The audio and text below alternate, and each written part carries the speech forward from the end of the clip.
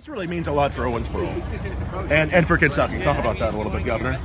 The bourbon industry is just booming in Kentucky, and it's going worldwide.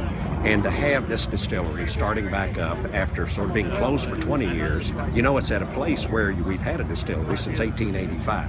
So how neat it is from a history and heritage standpoint, how neat it is from a job standpoint. There's going to be 75 Kentucky families that can be newly employed here and really enjoy that quality of life that we all want for our people.